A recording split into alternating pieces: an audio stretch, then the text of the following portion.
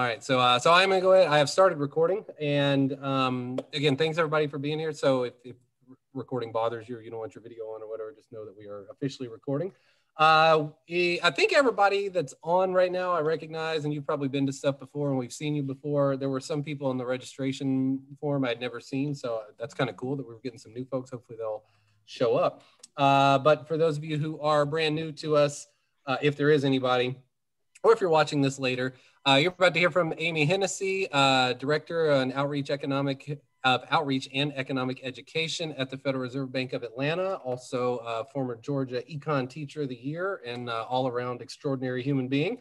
And her co-presenter will be Princeton Williams, Outreach Senior Advisor, and also all-around outstanding human being. So I'm gonna be quiet and let them take over because they have lots of good stuff to share.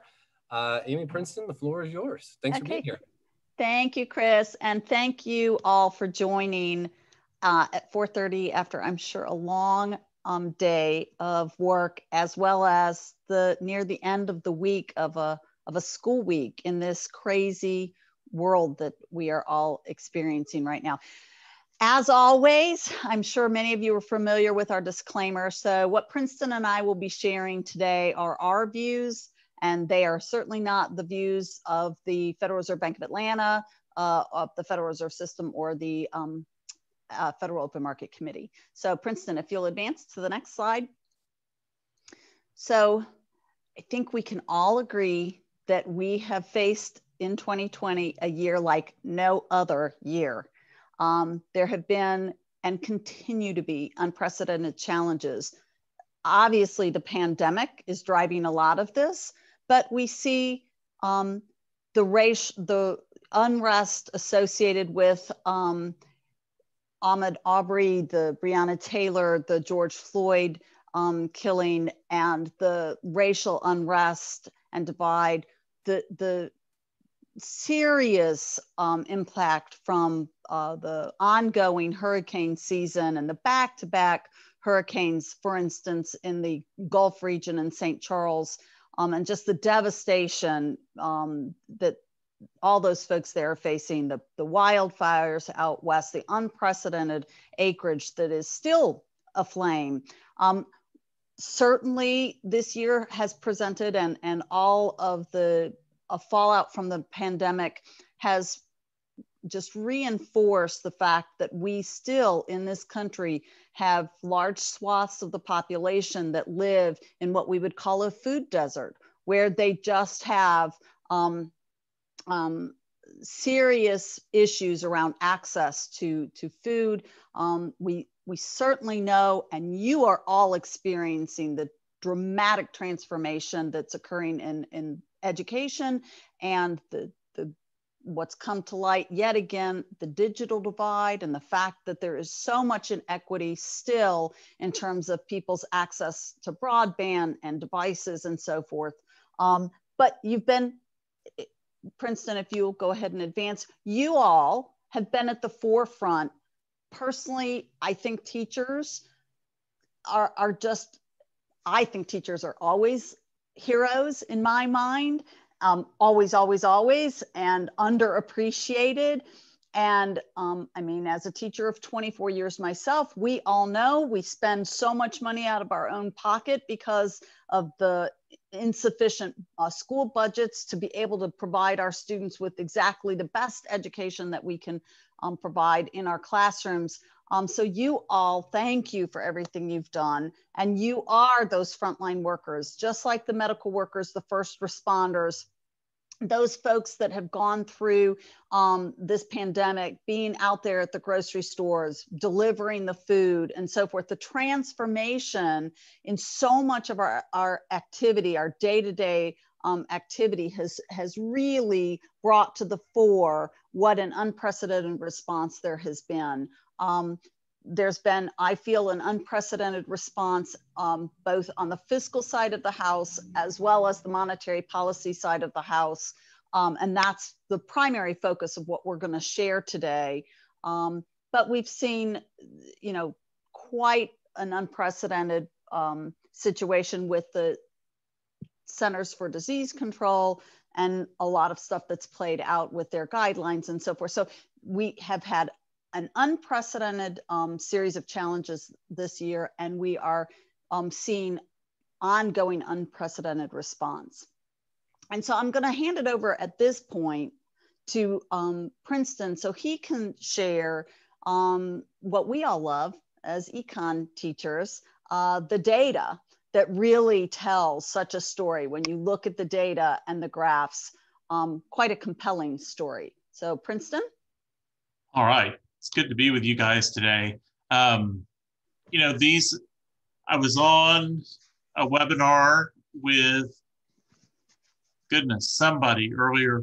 A labor economist with the Upjohn Institute in Michigan. And he just reiterated, it was good to know, because this is how I was feeling, that 2020 has blown up all of our charts because the scale is completely changed, right? You know, this chart masks the fact that there was some really, what we thought were some pretty significant differences in growth rates in the 4 quarters of 2019, you know, but they look tiny compared to Q2 of 2020. This is one point on data that I hope that you guys emphasize with your students. So there's most economic statistics, we're going to look at 2 ways. We're going to look at the percentage change from over some period of time, and then we're going to look at what's called the levels, so the actual value. I guess there's a third one where there's an index value, and we're actually going to see one of those later, but this is percentage change. And as you can see in the 2nd quarter of this year, GDP, overall real GDP dropped for over 30%, about 32%. The numbers for Q3 will come out at the end of October, I believe October 29th. So next week sometime, we'll see, and most of the estimates so far, including from the GDP Now estimate that the Atlanta Fed calculates, are saying that we'll have recovery, but probably not back to pre-pandemic levels. So that is what we're seeing.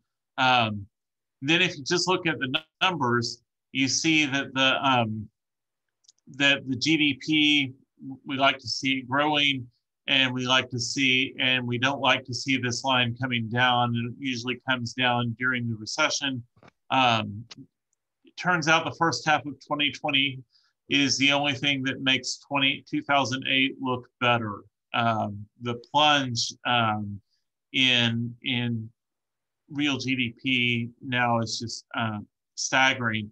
The fastest onset of a recession in history, the NBER, that you can barely see the recession bar for what we're currently in, but it was just one of the most rapid economic declines since they've been collecting these statistics.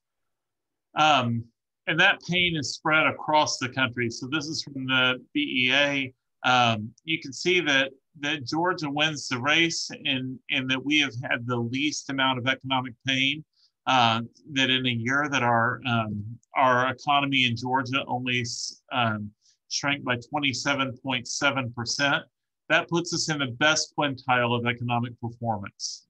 Now think about that we've got a 28% decline in economic activity in the state of Georgia, and that's the best quintile. There's 80% of the country is doing worse than we are in Georgia. That's just blows my mind. Brianna has her. I was like, oh my gosh, I forgot to raise my hand on here. I'm usually the presenter. Sorry, just unmute. I'm looking at my slides and just going to town. So do we think that that's because we stayed closed the shortest?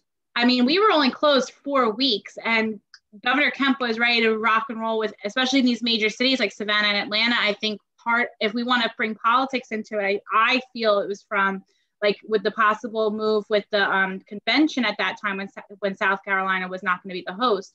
So do we think that number is reflective of the length of time that we actually stayed closed? So I'm not sure if you can make that comparison, because I would think our neighbor to the south had almost as quick of a reopening, and they're in the center quintile. So they're in the kind of right in the middle of the pack. So I'm not sure that that's it. I think we had we have a resilient economy. I mean, I think we probably had poor, I don't know, is actually the real answer there is that I don't know. I would think you do see that larger states often had a harder time, right? And then the Northeast, where the pandemic hit first. You know, it'll be really interesting to see how these numbers shake out once Q3. I think you're going to see the recovery more in Q3 and kind of see the effects of that. This is only through Q2, so you're still getting kind of right in the depths of the pandemic. Okay. And we haven't really started to recover yet.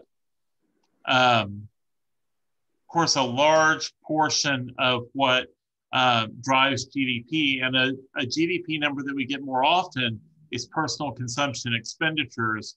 And we just, like you all know, I mean, this is all intuition, and you saw it in April, personal consumption just bottomed out. It's recovered, but notice that it's only recovered back to what it was in early 2019. It has not recovered to pre-pandemic levels. And if consumption is still below pre-pandemic levels, then GDP is still going to be below pre-pandemic levels, because it's, you know, PCE runs about 68 to 70% of GDP overall. So it's a huge component that's driving how the recovery is shaping up. Of course, what really drives consumer spending is in large part consumer sentiment. We all think about what we make decisions about spending based on how we feel about our economic future and all of that. You can see that consumer sentiment, according to the University of Michigan, one of the best surveys of consumer sentiment, it hasn't really recovered, and it's been very uneven through the summer.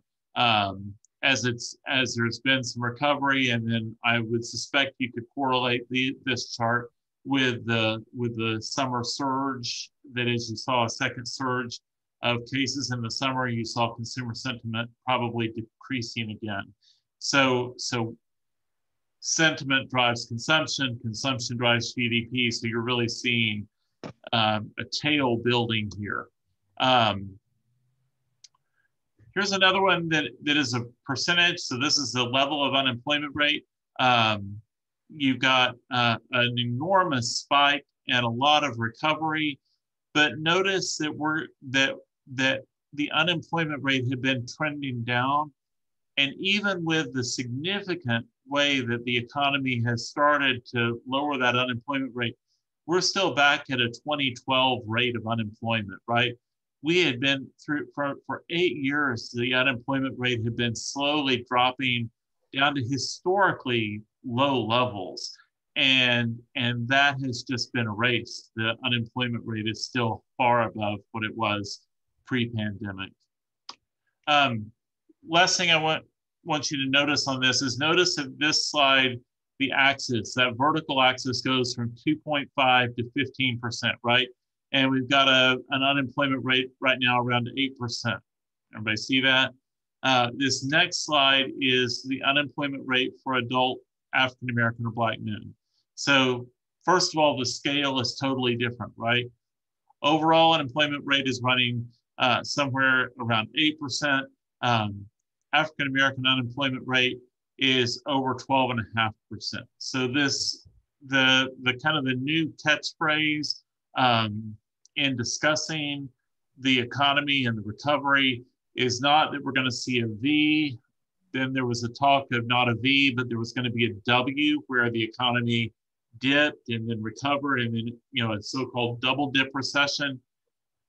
The newest talk that I'm hearing from policymakers and pundits is a K-shaped recession, so that you're seeing the economy coming out, and part of the sectors of the economy doing really well and recovering almost completely, and the other part of the economy still in deep recession, still with a lot of pain.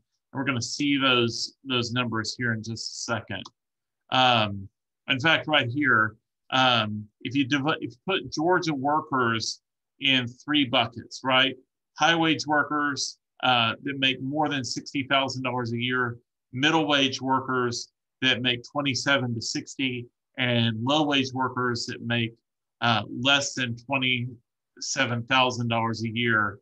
This is going back, and what they've done is this is the index, right? So so we go back to January 15th of the year before the pandemic, and if we kind of set all those equal to each other, well, low wage workers have not recovered. They still have lost overall 15.8% of the jobs in those low wage sectors. In fact, if you're a high wage worker, you're better off now than you were before the recession. There are more high wage jobs, high wage employment than there was before the pandemic and before the recession that resulted.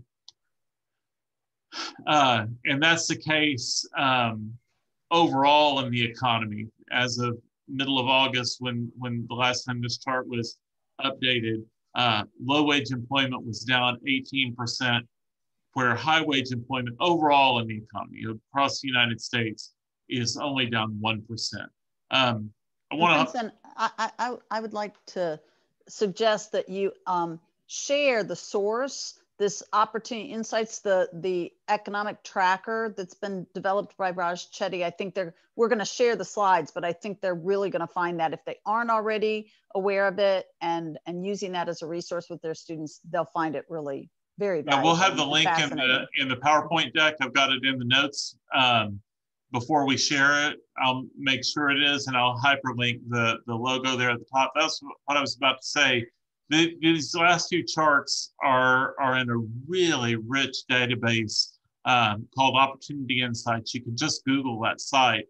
It's a collaborative project between several institutions, Ivy League institutions, that are really looking at how the pandemic is not equal, and the outcomes of the recovery are not equal across income levels. So, and for me, one of the things that I find the most fascinating about what they're doing is so many of the BEA, the BLS, this data is collected monthly, quarterly, et cetera, and there's lags. They're going out and using various different sources that provide real-time data on payrolls, burning glass, and so forth, and point of sale data and so forth to do tracking to really show, and they actually disaggregated all the way down to zip code level and so forth. And they can show, speaking to what Princeton said, they can show kind of where the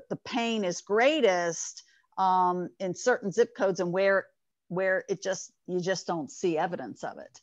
Right. Mm-hmm. And there's even all the way down to how low wage workers are faring in affluent neighborhoods. I mean, it's just got a tremendous amount of data from some really respected names in economics these days. This was last week. This is another one of those slides where I clipped it straight from AP. You've got the numbers, the scale has just been blown up, right? So you have all of the initial unemployment claims in the Great Recession, right? Peaking there just before the January 1st, 2010 level, and we're still above that rate. We are still above, in initial claims, we are still above the rate at the height of the Great Recession. So, to say nothing of a peak of 6.9 million weekly, 6.9 million initial unemployment claims. That just, well, it's just unprecedented. There's actually the state unemployment, this labor economist that I heard earlier this week was talking about the fact that this has just been such an unprecedented challenge that state agencies, there's some questions about even this data because of how state agencies are collecting it and all that. They're just overwhelmed. In fact, the BEA numbers that were associated with this are incomplete because California has paused its entire reporting process because they've got such a backlog of claims that they haven't been able to process. So we are still actively trying to understand the impact of this recession and understand the depth of the economic harm that's been caused in literally a very compressed time frame. March to October is not a long time, because these statistics, and that's one of the things like Amy was saying, that we're having to turn to new ways of finding data, because all of these very stable government reports that we have come to rely on are just not built to be responsive in this short compressed time frame. You have to, they're designed to be slow and steady, and that wins the race.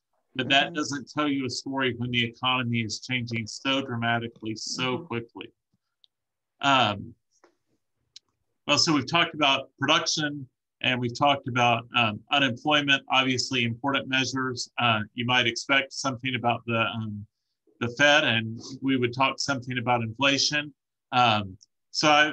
Amy and I, when we were putting these together, we layered two things here. So the blue line is the Fed's preferred measure of inflation, the Personal Consumption Expenditures Price Index. So you can see, and that is measured on the right-hand axis. You can't see me pointing to my screen, but I'm really actually pointing to that right-hand axis. And so you can see that the inflation rate had peaked just before the recession at about 1.88%, right? 1.875, and was already coming down. And then it just plummeted to less than 0.5% on an annualized basis, right? So just a dramatic, poll please, go see mommy. Go see mom. Mom's home. The dogs can't decide if she wants to stay with dad or go see mom. It's all a flutter at the Williams household. And the reason we layered this is that the Fed, and Amy's going to talk about this in a little bit, the Fed has had this dramatic reaction, an unprecedented easing of monetary conditions. And so you see that the money stock has gone through the roof, right? It's dramatically increased, but that has been accompanied by the inflation rate falling. So the charge that the Fed is creating inflation through our easy money policy doesn't hold water based on this chart.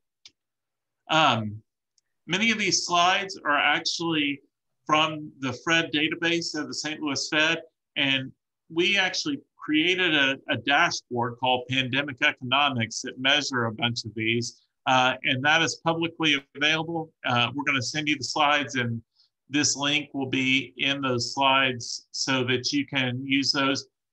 And if you've not used Fred, what's amazing is that we had done this presentation, like Chris said, for GCSS a month or two ago. I went back out to Fred. I pulled down all the charts and met into a slide deck, and it does that automatically. So it was all updated for me without me having to pull all the numbers again. So it's a fantastic resource. And with that, I'm going to turn it back over to Amy to talk about the response. Thanks, Princeton. So faced with all of that data, and while what he shared, you saw, because it's the graphs are current with the current releases, you think back, obviously, in March, as the markets are roiling, and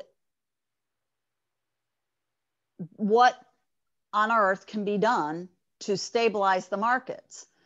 You think, as information is being presented to Congress and to members of congressional committees about what is coming in terms of the virus, what can be done to be responsive. So we need to address what has been the fiscal and monetary policy response this year.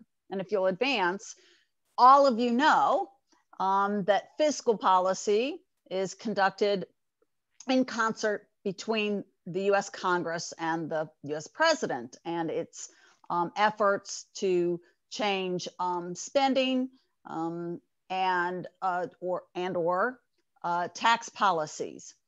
Monetary policy is conducted by the Fed, specifically the policy body, the Federal Open Market Committee. And we use some traditional tools. And as all of you know, because of the Great Recession, we use traditional tools, and then we have emergency powers under Article 13.3 in exigent circumstances to create some unconventional tools. And so that's what we're going to kind of focus on now. So if you'll advance.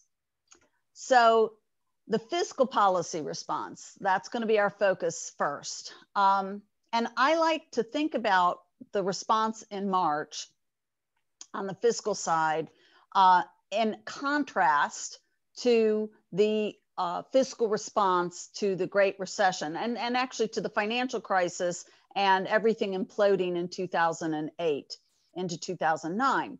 And what you have to understand is the CARES Act, the Coronavirus Aid, Relief, and Economic Security Act that was passed this March, in contrast to the American Recovery and Reinvestment Act of 2009, is a beautiful way to really emphasize the difference in terms of very partisan passage of legislation versus a bipartisan act.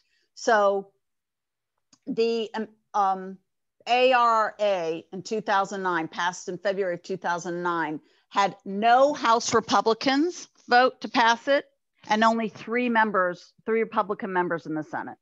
So it was completely a partisan piece of legislation. It appropriated $831 billion as stimulus when compared to the CARES Act that was passed in March, signed by President Trump on March 27th. It's a $2.2 trillion economic stimulus package. It was passed unanimously in the Senate on March 25th, and with a near unanimous voice vote, which is a non-recorded vote, on March 22nd in the House. Literally, the $2.2 trillion is 10% of total US GDP. So it is the single largest stimulus bill ever passed by the United States Congress and signed by a president in our history, both in size and scope. Now, the Congressional Budget Office has conducted an initial analysis and has projected that it will actually end up costing less than $2 trillion because some of the assistance has been in the form of loan guarantees, which will not have a net effect on the budget.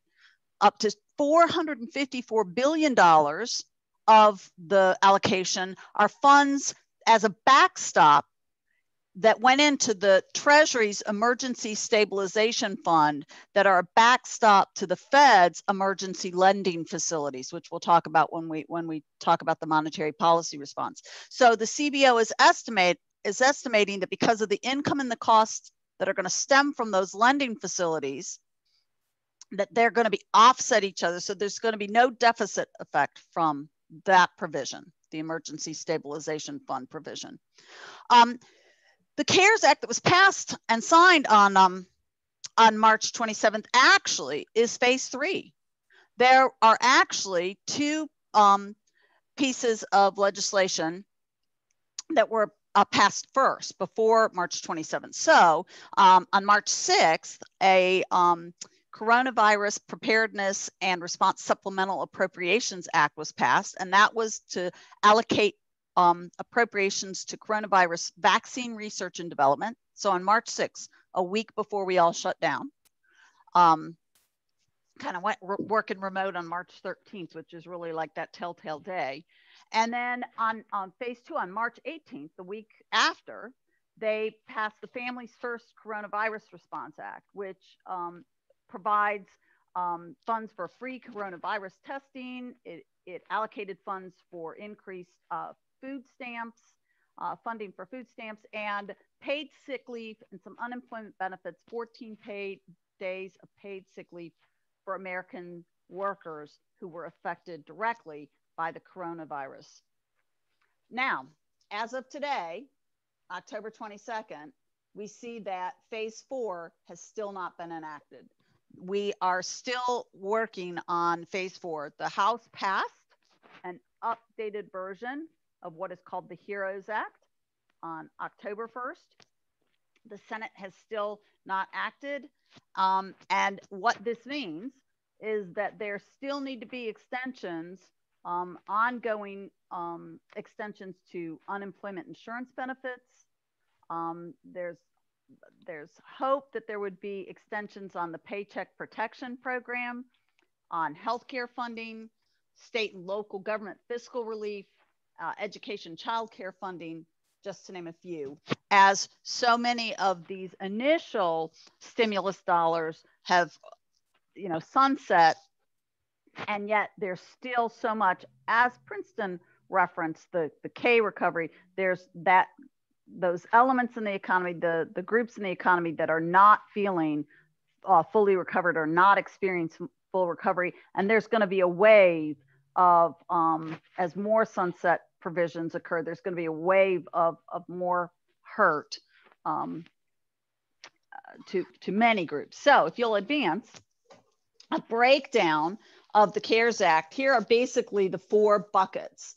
You see the assistance for American workers and families, the assistance for small businesses, the preserving jobs for American industry, so that's big corporate and allocations there, and then the bucket for state, local, and municipalities, and then local, the tribal governments. So if you'll advance. So what fell in that bucket that was $300 billion allocated for what are called economic impact payments. So I would imagine most people on this call got the $1,200 per adult. And if you had, the IRS used your 2018 or 2019 tax filings, and if you received your payments electronically, it was pretty quick order that those checks went out. Households with children that were under the age of 17 got an additional $500 per child, up to $3,400 for family of 4. And taxpayers who did not file returns just had to submit a simple tax return. It was all deposited electronically if it had been filed, and then your returns were received electronically, as I said. But there were also some payments for Social Security recipients and railroad retirees who may not have had a filed tax return, and had not filed one, but they were also eligible. Now, there was also, as part of this bucket, the unemployment benefits, and the extension. It was $361 billion that was allocated.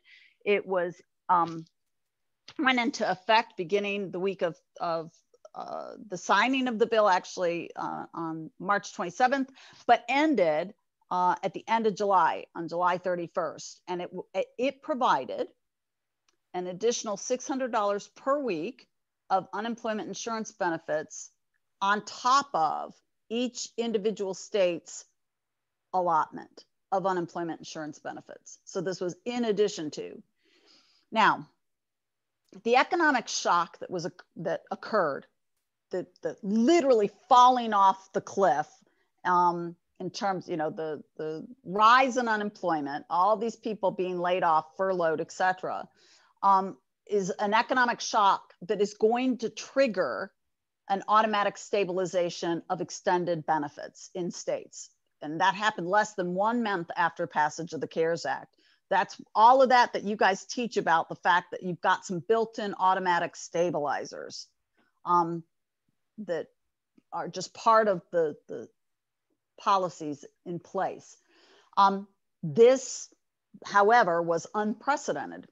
Now, the problem is, once the triggers go in reverse, once everything lapses, it's going to turn off automatically as well. And it's turned off, and it did turn off, and yet the labor markets, as we saw with Princeton's graphs, haven't fully recovered. And for some demographics, really have not fully recovered. So on August 8th, President Trump signed an executive order.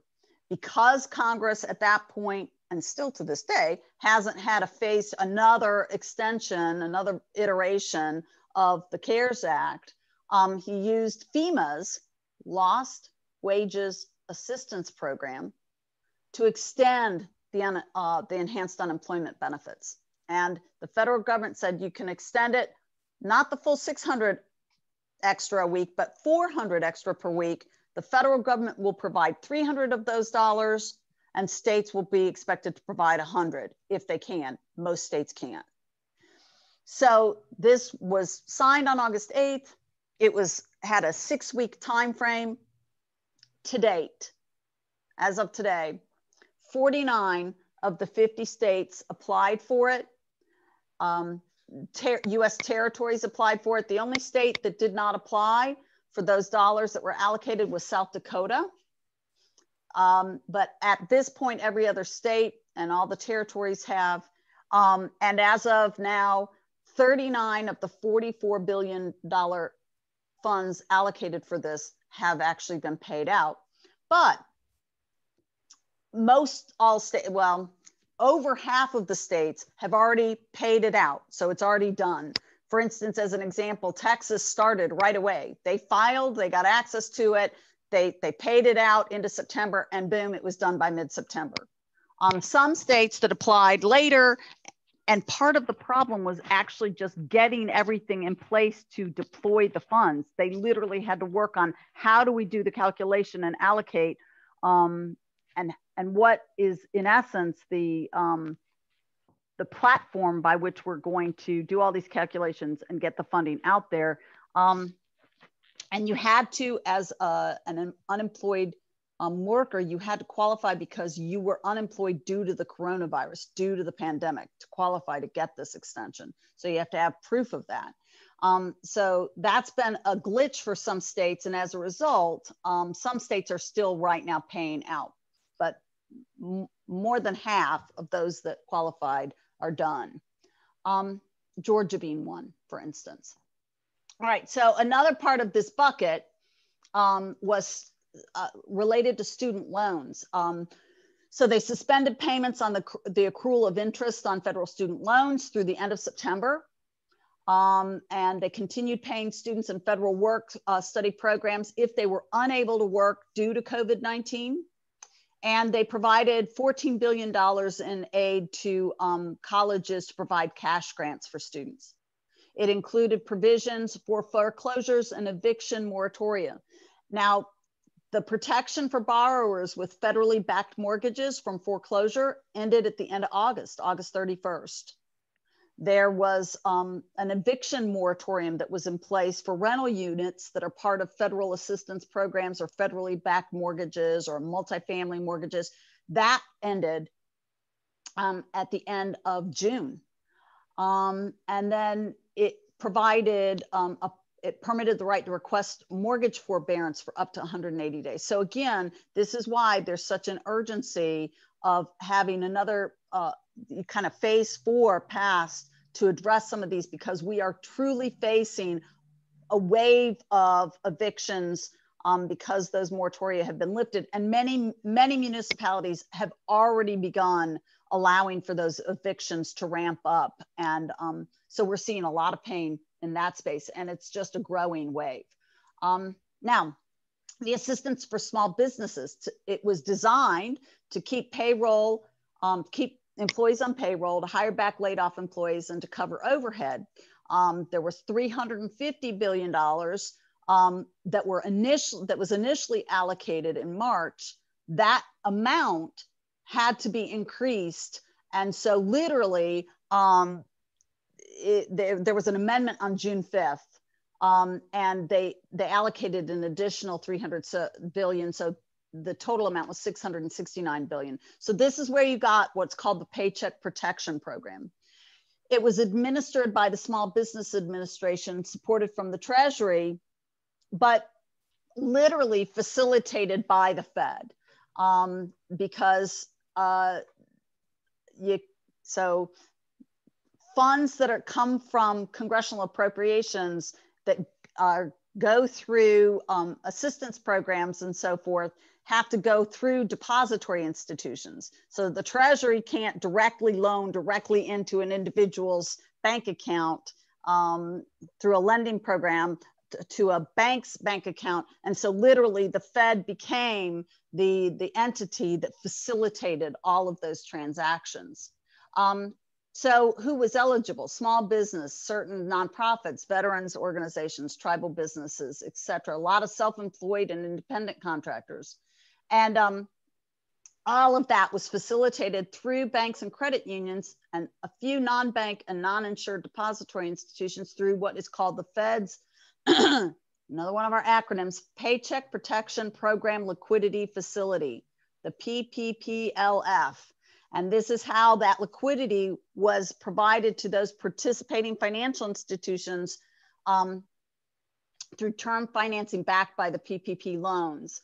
Now, what's interesting, and some initial research is showing, is that there were a number of, I'll give an example. So some small independently owned hotels that applied, got approval to get access to a loan, but didn't actually take the loan because the provisions for this program was you had to keep employees on the books, or you had to guarantee you were hiring them back to qualify. And what they determined is their business wasn't coming back. They weren't getting more customers. They didn't have the need to have the employees because they didn't have the customers, so they didn't end up taking the loans. And that has happened in many instances. They've just not seen the recovery in certain sectors, especially hospitality and leisure. So not all of those funds have been claimed. One thing I forgot to mention, and I did want to mention this because this is very unique, with the first bucket, the Assistance for American Workers and Families, very unprecedented. They provided unemployment, it's called pandemic unemployment assistance, to contract, gig, part-time workers, freelancers, and the self-employed.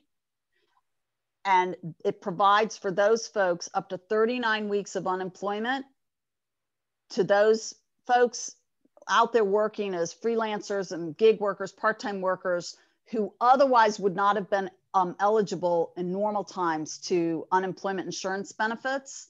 And it's for up to 39 weeks. And it expires at the end of this year on December 31st.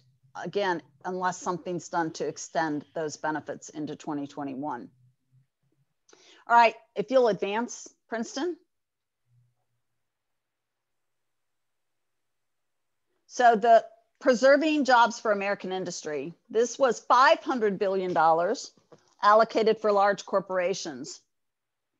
The goal was to, provide kind of employee retention. So providing employers with a way to retain employees and have some deferments, such as payroll tax deferral, where employers could opt to defer the payment of the employer share of the Social Security tax. And then, so defer those payments, and the first half would have been paid by the end of 2021, by December 31st of 2021, and the second half would have been paid by December 31st of 2022. I know specifically our employer sent out a message early on that they had made the decision that they were not going to do that because ultimately that has to get paid back at some point. And they felt that they didn't need to do that. This also provided that payroll support for the big, so it got a lot of attention, the big air carriers that have been just devastated by the drop off in airline bookings. So this provided up to $25 billion, and they were supposed to, on payroll from April till the end of September, keep their workers on payroll if they received these funds. So the big ones that are Delta, Southwest, American, and United. They received the largest amounts. Those folks, those corporate entities had to provide a 10-year unsecured promissory note or a warrant for shares of common stock to the U.S. Treasury as a backstop of receiving those funds. But there were over 340 recipients of these funds, very much smaller amounts. And most of those dollars went to small limited liability corporate charter jet firms. About $4 billion went to cargo air carriers. And then about $17 billion went to certain contractors that are considered essential to national security.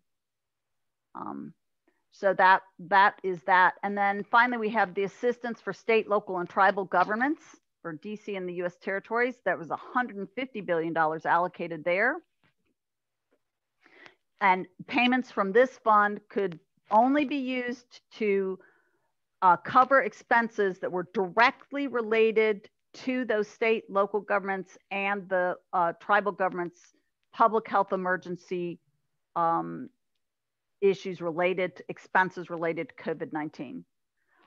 They could not be used for anything that was in the municipalities' budgets as of March 27th. And they are literally then those expenses that have been accrued since and through the end of this year. They were eligible to, all the eligible governments had to submit a certification by April 18th.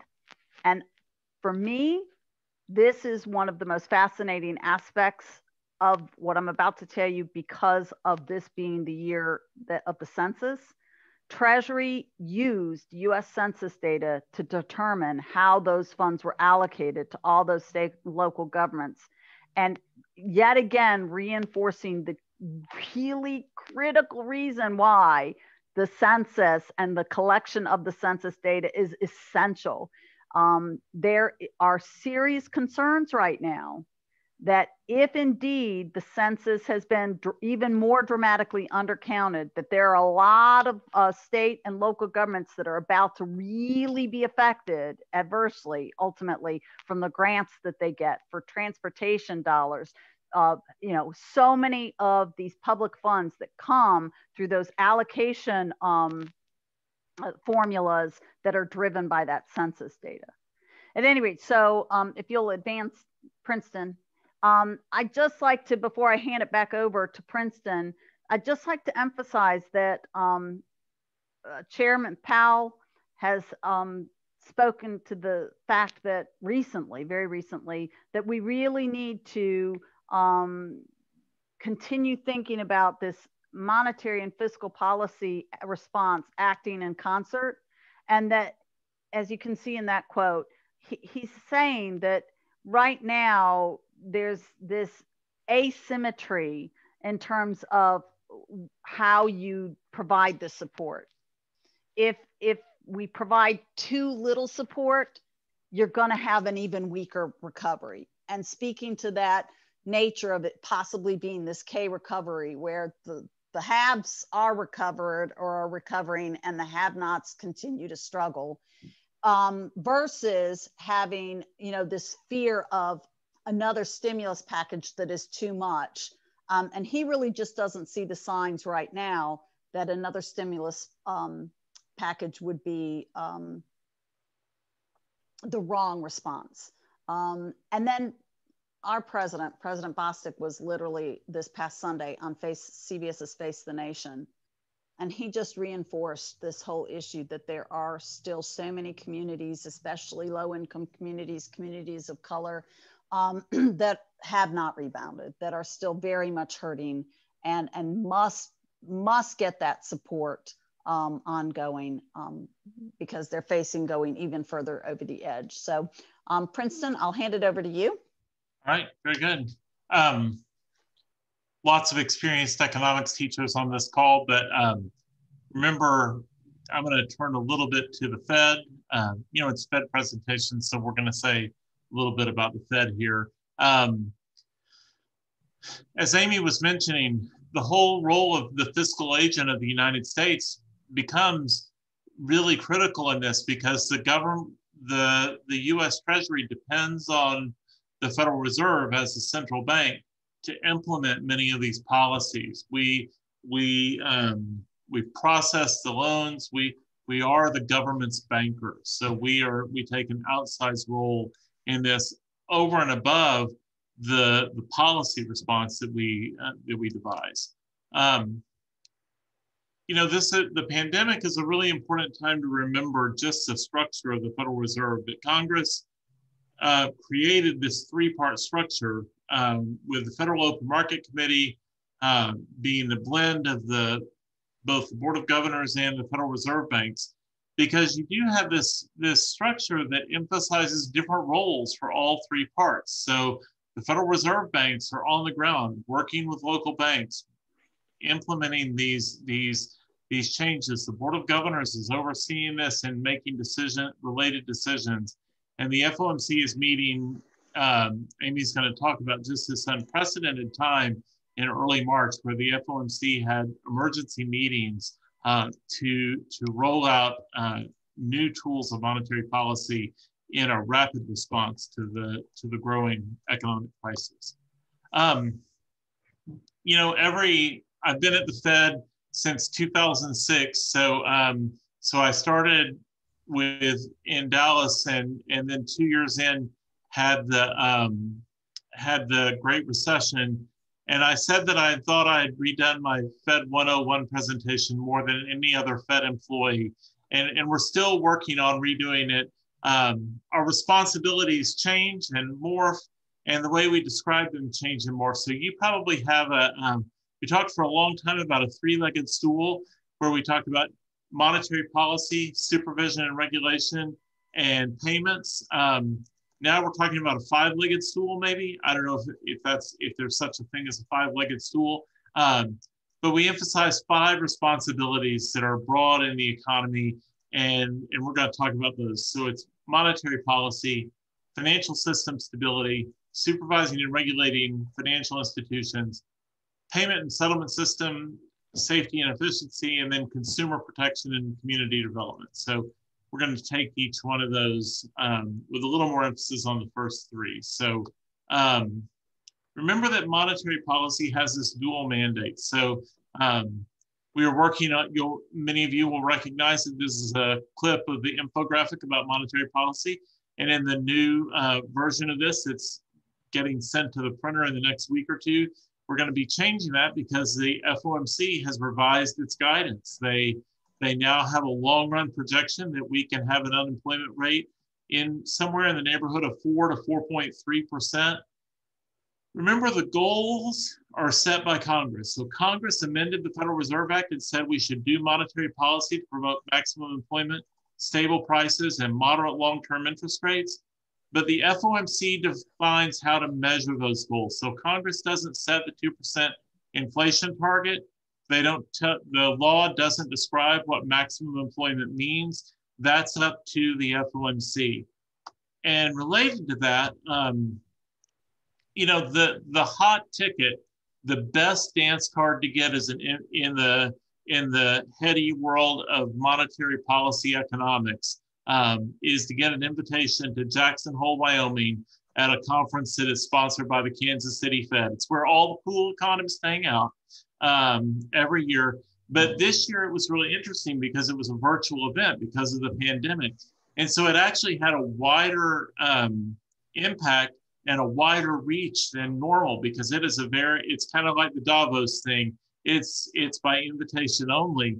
So Chair Powell's address to Jackson Hole is actually out there on YouTube.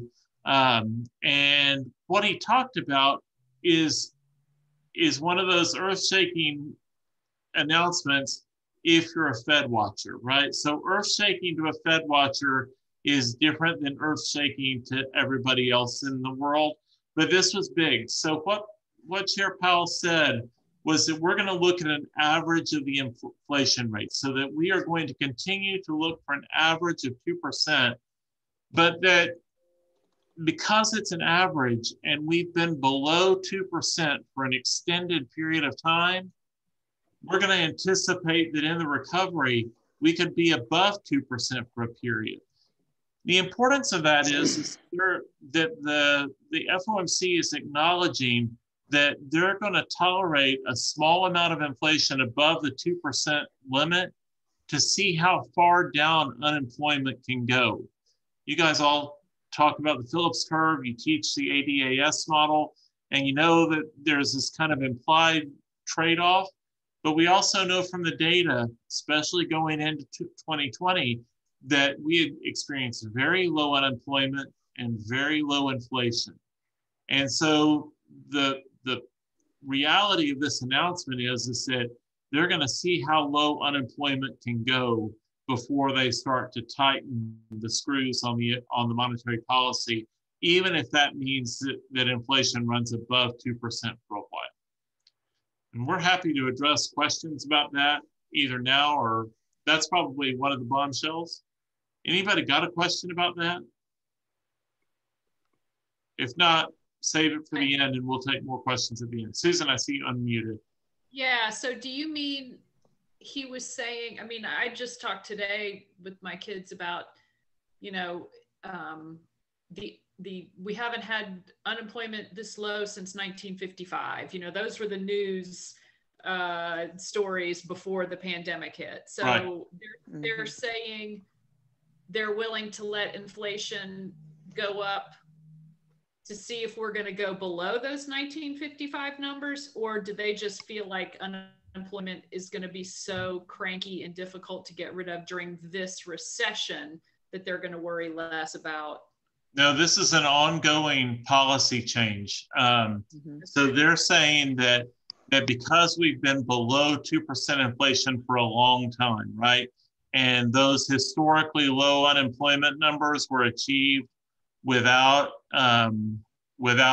pushing even all the way to 2%, that they're going to tolerate inflation, maybe even going above 2%, so that they can see how far down unemployment can go.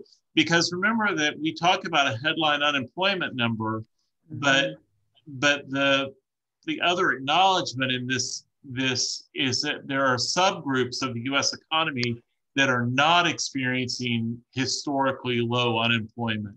And so if we can push the overall unemployment rate down and then really going into 2020, you did see many subgroups, minorities, and that were having low, the unemployment rate was finally coming down, and then that just shot back up during the pandemic. So I think the acknowledgement is that we're going to look at more broadly and continue to try to see that unemployment rate pushed down so that it has a broader impact across minority groups and across all demographics in the United States.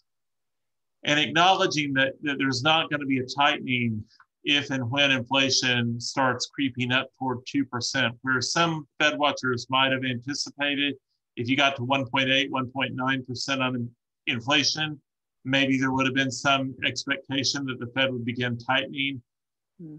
This is Princeton Williams. The opinions expressed are those of the presenter, right? They're saying, don't freak out that we're going to tighten just because we're getting toward 2%. We may even go over that to see if we can continue to push unemployment down. Amy, is that a fair way to say that? Yeah, excellent. My understanding as well. All right. So that's big news, shocking in our world, right? And I will say this, my understanding is this is not something that they've only started talking about as it relates to the pandemic. There's been indication from the FOMC minutes and so forth for a while that they've been looking at this and grappling with this, and the research departments at the different districts have been talking about it and so forth. Well, in fact, in the communication, to get a little bit into the weeds, but try not to get too far, in the communication about this that went live when Chair Powell made the speech, they actually have committed to a regular review of monetary policy. This had been a 2-year process of people going all around the country. So Michelle Bowman came to Georgia and went to Augusta to have a listening session with local economic leaders and people from across the business spectrum and the education world and all of that. And I think And so all of this is a result of a 2-year long before anyone had heard of COVID-19. This review was underway, but I think the pandemic and the economic consequences of the pandemic certainly highlighted the importance of this change in tactic. Yep. All right, Amy. So as I talk about the monetary policy response, I really want you to think about we're going to highlight all of these 5 primary functions, and I'm going to first focus on the monetary policy response, the response that helped to stabilize the financial system, keeping the broader financial system in mind, and then changes that occurred this time with our supervisory and regulatory function of financial institutions. So if you'll advance. So again, the markets were roiling in early March, and as the markets were roiling, the Fed, in an unscheduled FOMC meeting, cut the Fed funds rate 50 basis points. Then, yet again, remember, we go into remote mode on March 13th, and on March 15th, another unscheduled meeting. They took even greater actions. They cut even more. They brought us back down to the zero lower bound. They implemented these major swap lines, dollar swap lines with major central banks, which I'll reference. They increased treasury purchases of at least $500 billion, the mortgage-backed security purchases of $200 billion, and they cut the discount rate spread relative to the Fed funds rate spread. And then also on March 15th, they did some supervisory changes. They realized that they needed to eliminate some kind of provide waivers on some regulatory guidance, because this was going to have an impact on depository institutions' balance sheets, which was going to potentially impact their efforts to provide liquidity to the markets. And then also they eliminated the reserve requirements. How many of you ever thought that there would be 0 required reserve ratio?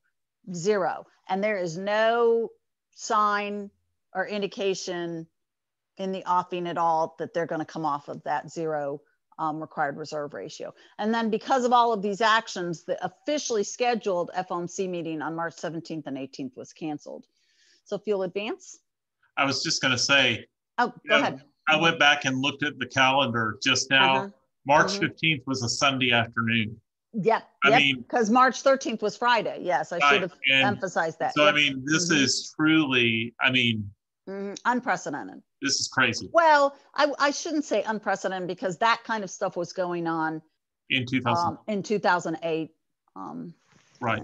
Yeah. So, all right. So as we talk about the monetary policy response, I'd like you to think about it in subsets. So I'd like you to think about it from our ability to do asset purchases to lower rates and expand the Fed's balance sheet. I'd like you to think about it from the lending facilities that we worked through to provide liquidity to various markets as we see turmoil and roiling of markets. And then I'd like you to reference the regulatory parameters to really provide some relief to the impact that's going to happen to deposits that are being made on the balance sheets of banks. And I want you to think about that from the perspective of, again, all the liquidity we provide, we never provide it directly to a person. So you may do a simulation. I know I did simulations with my students where you're trying to do the buying and selling of bonds, and it's almost as if the central bank is doing it directly with people. That is not how this works.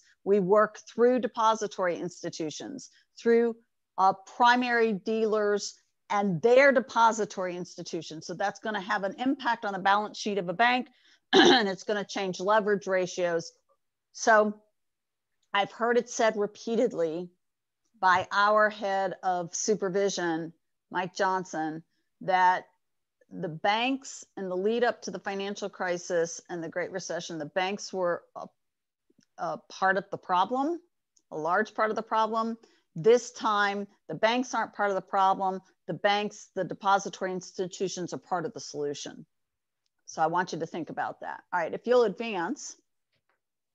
So what is highlighted in red here are traditional monetary policy actions. We've been buying treasury securities. Look, the money supply grows historically. There's a trend growth. Those are liabilities those paper notes that are dollars are a liability on the Fed's balance sheet that have to be offset by the asset side of the balance sheet that are the treasury securities. So this is very traditional, very conventional monetary policy. Our lending facilities, providing liquidity to various markets. Long before the Fed got into the monetary policy work, at the creation of the Fed, we were created to be the lender of last resort. We have been lending to financial institutions, to depository institutions through the discount window since our creation. And that is 100% a way that depository institutions that can't get lending in the markets come, to and provide collateral. It's all with good collateral backing it.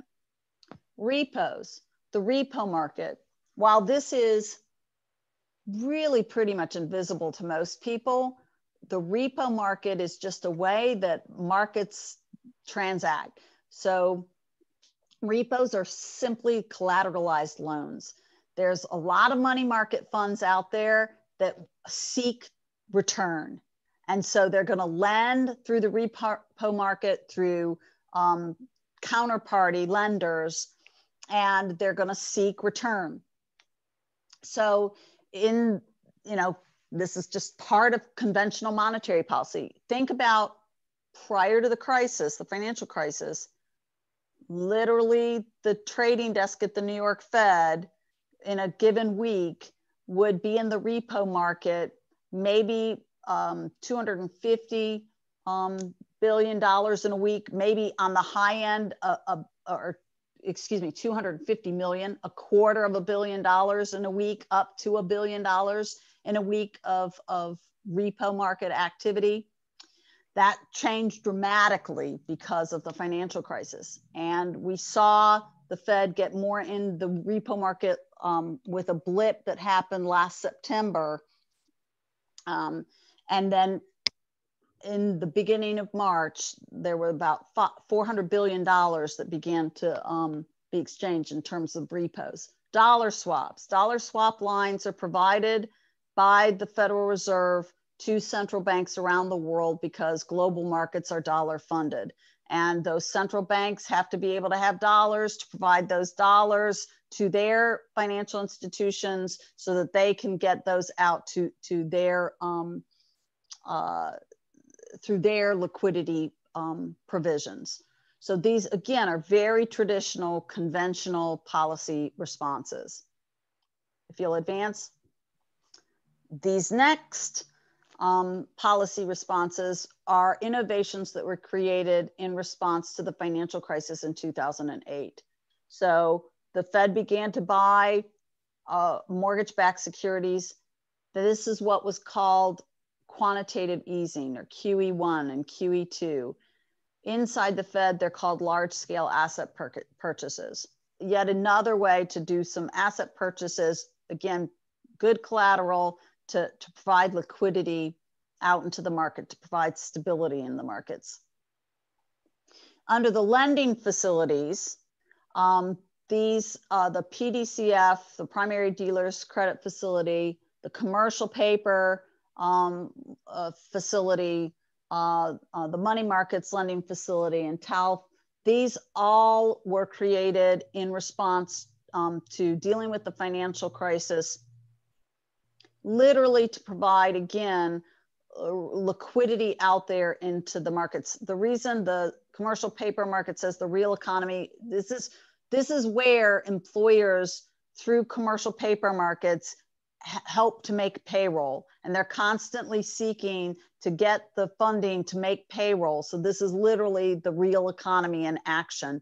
And we reinstated in this response to the pandemic, these lending facilities that were innovations in 2008. If you'll advance, please. Here you see the subset of innovations that have been created truly in an unprecedented way this year in response to the pandemic. For the first time, and this is truly unprecedented, the Fed has gone into the primary and secondary corporate bond market. Now, remember that when I was talking about the CARES Act, that there was funding for $454 billion put out of that stimulus package into the Treasury's Emergency Stabilization Fund. That's the backstop being provided through these facilities. So literally, the Treasury is taking on the credit risk, the Fed is providing the liquidity, all of that's done through depository institutions. We've got into the municipal and state bond market to provide that backstop. You know, state and municipalities need to be able to lend and borrow in this time as they're facing stressors. And so we created this facility. The Fed came under intensive criticism in their response to the financial crisis. The Federal Reserve was accused of bailing out Wall Street and not helping Main Street. That was a resounding criticism that came out of our response to the financial crisis. As such, we created this year the Main Street Lending Program, literally just completely innovative program where those that can't, they're really too small to access the funding through the primary and secondary corporate bond markets, and they're too big to access funds through the Paycheck Protection Program. That's the sweet spot for those lenders that are supposed to access, those borrowers who are supposed to access the Main Street Lending Program.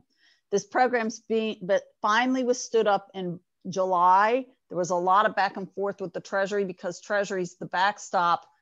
Both Treasury and the Fed had to do risk analysis and risk tolerance analysis. And so that was being hashed out. In all honesty, this program, if you look at the numbers to date, is not getting much uptick. And I'm just going to say in general, the markets were roiling in March and in April. They've been stabilized. So there's just not been the same kind of liquidity being provided.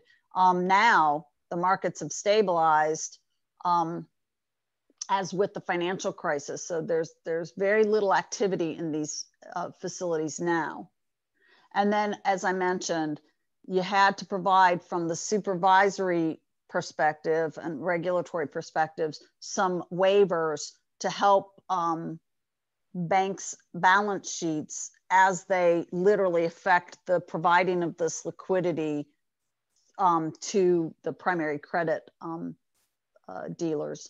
And so in essence, I'd just like to say, this brings to light the fact that you can do monetary policy, but monetary policy has only so much that it can do.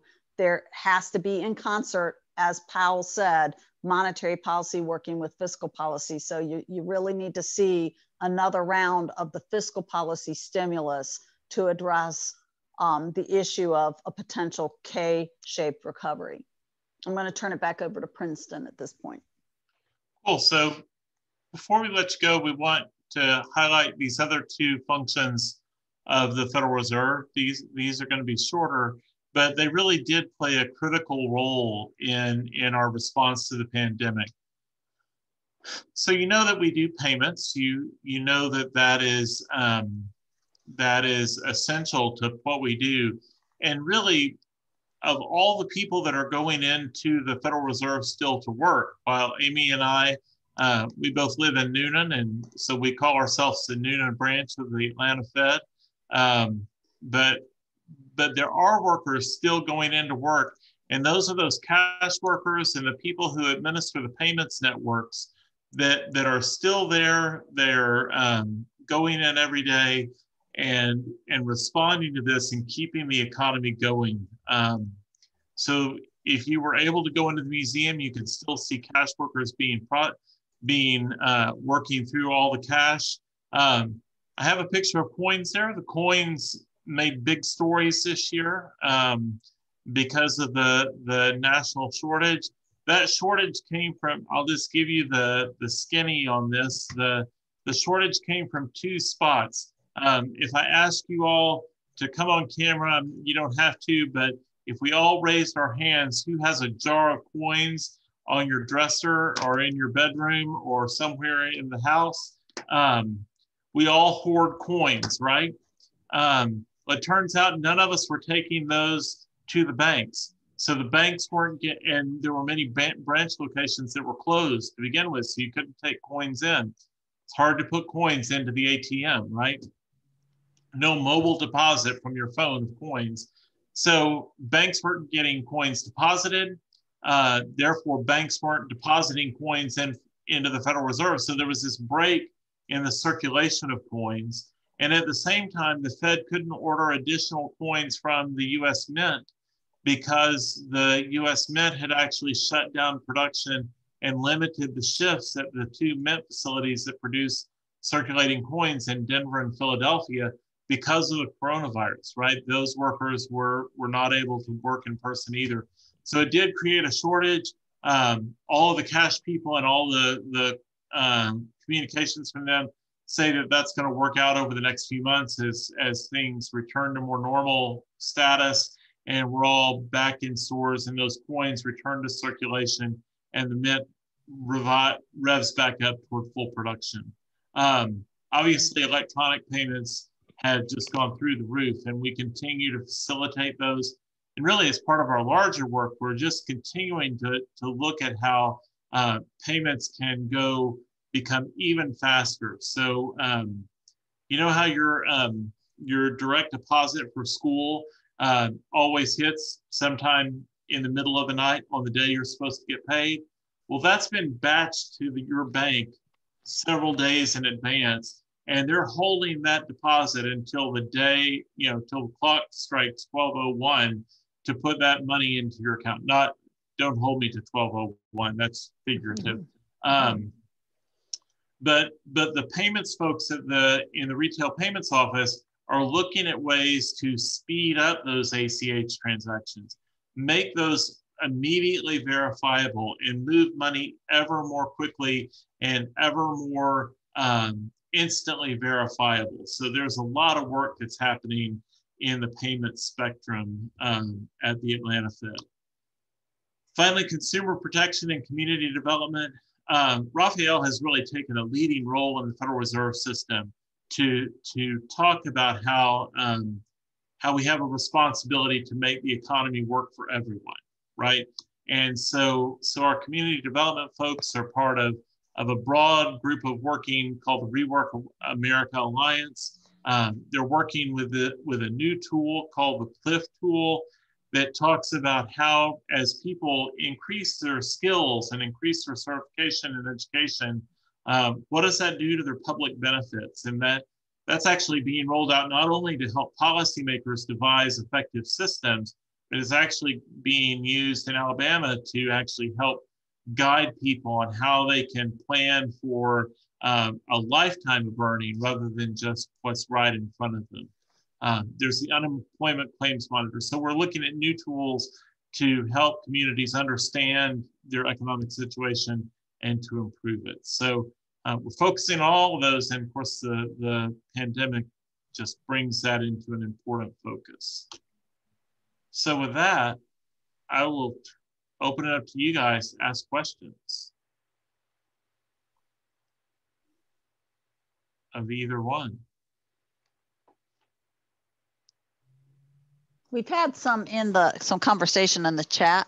Oh, okay. And Chris has been answering some stuff. Thank you, Chris. And also, you all have been helping each other out. So there's a lot of good stuff in that chat, and sharing stories about your own personal experiences, some of how you've helped to navigate some of these, to access some of the programs through the CARES Act and some of the implications. We're happy to answer additional questions you may have. And then finally, We always encourage you to visit our website, frbatlanta.org.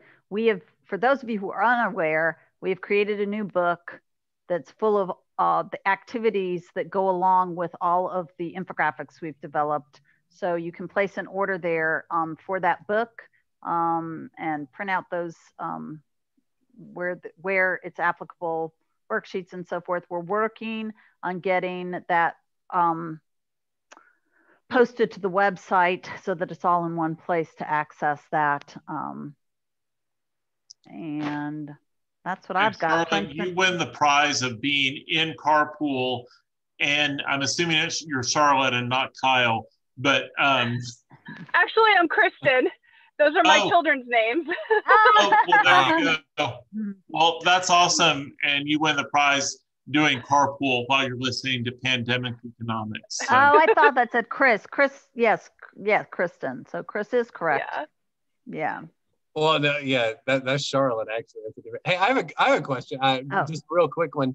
How do you guys think this would affect or does it at all have an impact on like 10 years from now monetary policy? Because you admitted, like, even Chairman Powell is sort of like to the point where he's like, we've sort of done what we can do. Like it's kind of on fiscal. Is that going to, in your opinion, and I know you don't speak for the Fed, but in your opinion, how does that play out for the future of monetary policy and how people, respect it moving forward? So I'll say that they are actually, so they've developed new tools to deal with the size of our balance sheet and had been working through the new tools. Like, so I mentioned the repo market. There's also what are called reverse repurchase agreements, reverse repos, and a rate associated with that and so forth. And they've been working through all of this because, our balance sheet was just over 4 trillion and they were shrinking it. And now it's over 7 trillion because of all of this. And they've been trying to deal with that and what's going to be the new normal. And now this has thrown them into a situation where I think they're going to have to address tweaks to what we were perceiving of as the new normal, as you see with the framework, which they've been working on and so forth. So I think that first and foremost, they're all data driven. They're going to analyze the data, the incoming data. They're going to make their decisions based on the data. They're going to adjust the tools based on the data and the efficacy of the tools to address the issues related to our dual mandate. We are legally mandated by Congress to address price stability and maximum employment. And, I think they're going to continue to work through tweaks to what is really the new conventional monetary policy, the unconventional, conventional monetary policy in this new environment with a balance sheet that's as large as it is. I've also heard, I don't think I've said this, but I've also heard in speeches that all the presidents have said, certainly Powell, other governors, and definitely Raphael, that until the pandemic is addressed, this is a public health crisis, and there has to be a resolution to the public health crisis and getting that under control, because you're not going to see, certainly not going to see full recovery until you, address that. And that's my thoughts, Princeton. Yeah, so Susan, I just pulled the reason I stopped sharing was I pulled the link for the dashboard. It'll be in but there's the link to the Fred dashboard. Yeah, the other thing I would say, I think the most interesting part of what Amy was sharing about how those buckets have evolved over time. It's that we are really, I think, our financial system continues to evolve in the United States. We have a very dynamic, very innovative, constantly changing, constantly evolving financial system. And global financial system. I mean, really, it's global. Yeah, that's a better way to say it. And so American monetary policy is going to have to continue to evolve. I mean, we're not going to go, I doubt I've heard people say, we're never going to return to an $800 billion balance sheet, right? I mean, that's just not, I mean, I don't think it, but in the same time, when all those speeches were happening that we weren't going to get back to 800 billion from 4 trillion, I don't think anybody expected 7 trillion. So, you know, that's, I think we're just going to continue to see that. And I think that's comforting to me about the Federal Reserve, is that there are really incredible people that are actually thinking about what the next steps will be and how to safeguard this. But like Amy said, it's all about watching where those stress points are in the market. So when municipalities couldn't enter and sell their bonds in those markets this year, then the Fed stepped in and recognized that was a constriction, a kink in the circulatory system of the financial system, so that funds weren't going from savers to municipalities through those normal channels of that bond market. So the Fed stepped in and provided that liquidity. I think we're going to have to continue to have ever more sophisticated ways of looking at where and anticipating where those kinks are going to be, and to keep all the money moving around.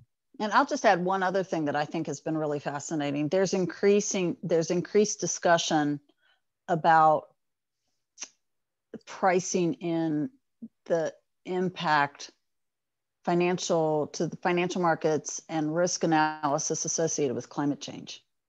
And we are hearing there's increased research being done internally, and increased discussions, and even speeches by presidents and governors and so forth addressing that. So that's going to be another factor. When you say 10 years out, Chris, they are definitely looking at, you know, what is imminent.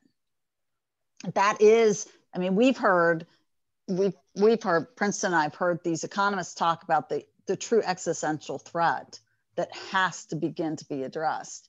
And I mean, so again, that can be controversial to some, but that is happening, that discussion's happening. And I don't know if Princeton wants to add anything to add one more thing to that. If that's not enough bad news, you know, there's the whole thing that we are a mature economy, a mature, developed economy, and all of our demographics say that we're not going to see, we you know, 5% growth, 4% growth would be great, but probably not. You know, so that's one of the challenges of what monetary policy looks like in the future, is what is a rational goal for the economy, and how do we sustain that, and what does that look like just based on our demographics as a country, as we age and as we, you know, as our growth rate slows. I mean, at this point, we're basically only growing our population through immigration. So, you know. Net in migration. Yeah. Way to end on a downer. Yeah. It's all going to be good. Hey, guys, this was fantastic. I mean, we really need, like, I feel like we need like every high school teacher to be on this. So we may need to run this again at some point. I don't know. Thank you. It's 6 o'clock. Thank you, Chris. Thanks everybody for joining. It's so good to see you people. Have a wonderful day tomorrow. Boxes. Yes, yeah. And I will get this up on YouTube sometime tomorrow. It might be late tomorrow afternoon. Certainly before Monday morning. So thank you for joining. We appreciate it. Amy and Princeton, thank you very much. Thank you. Bye. Thank you. See you guys. I'll hang out for just a second. Bye. All right, thanks. Oh, okay. Kristen, what you got? I had a question unrelated to this, although this was amazing and I can't wait to show this to my kids. For the EOC officially being done for econ, I was just wondering if you guys had any talk at GCEE about doing anything with that. Like, we kind of have like a vacuum of assessment now. So like I know a lot of counties, other than probably Gwinnett, have kind of some ability or flexibility to create their own final.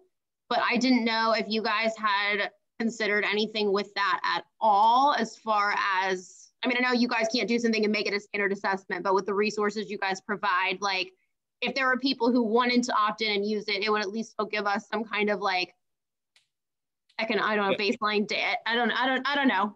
No. Yes. No, you're spot on. You're spot on. Yes. Yes is the short answer. It's a matter of resources at the moment, and it would be large. It would be 95% up to me to get the ball rolling on that. And right now I just don't have the time to allocate to it. We're also sort of waiting to see how systems handle this.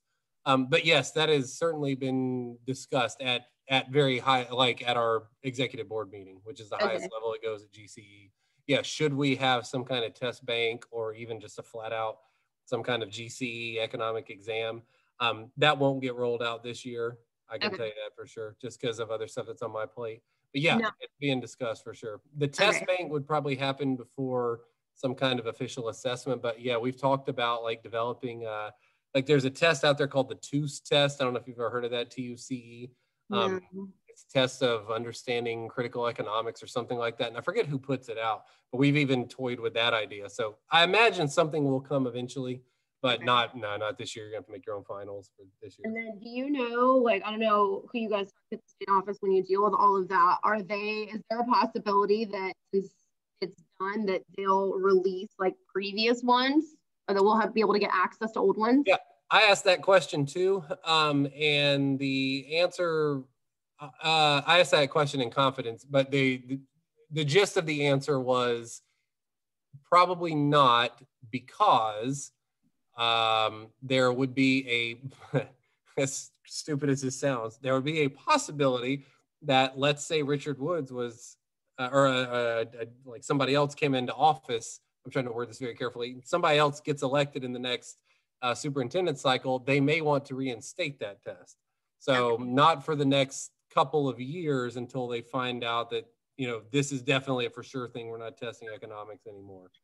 That makes total sense. Yeah, so that's why they're probably not going to go and release all those tests. I imagine though, I'm going to stop recording.